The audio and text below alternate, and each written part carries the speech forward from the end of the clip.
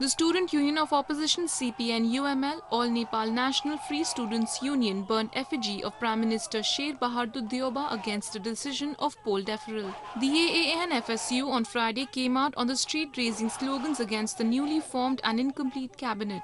They burned the effigy of the former Prime Minister Pushpa Kamal Dahal along with chairing Prime Minister Sher Bahadur Deuba, claiming them to be working as per the direction of external forces. The opposition student wing also demanded for immediate withdrawal of decisions made by the government and hold election on time in remaining 4 provinces on stipulated time, which is 28 June.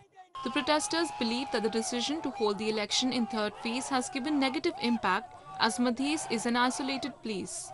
The government also fixed the date for the third round of local elections on September 18 for province number 2, which is the Madhesh dominant area.